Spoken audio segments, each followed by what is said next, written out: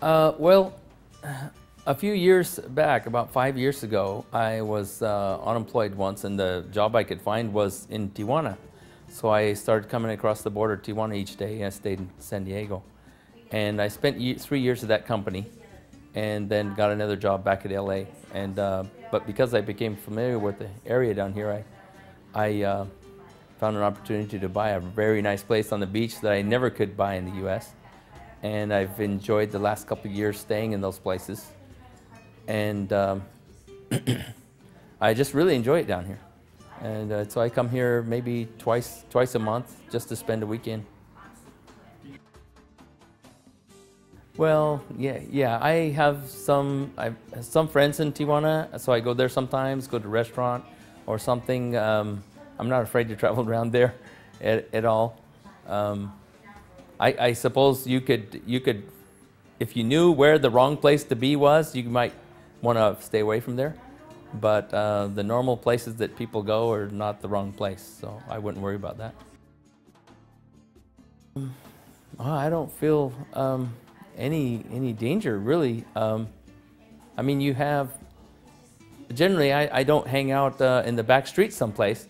I'm on the main street here in Rosarito, and you see thousands of people who live here from the U.S., and so you're just like being in the U.S. It looks like Mexico, but it's like living in the U.S. I don't feel any different. I feel a lot afraider when I go to certain parts of L.A. than when I'm here.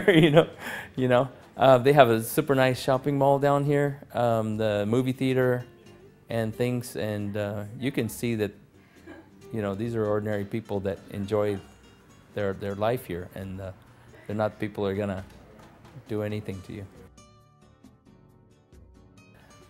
I don't think that anybody's doing it purposely to be malicious or anything, but there's some kind of news going on.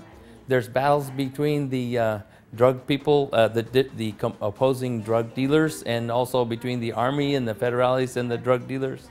They put a lot of pressure on them now, and they're getting nervous, and they're doing whatever they can to try to keep their income. But the battles are always between them. And the news in the U.S., it likes to sensationalize things because they don't really have much news, and they want to make something look big. So they just say, don't go there, it's dangerous, this big thing's happening, people getting killed.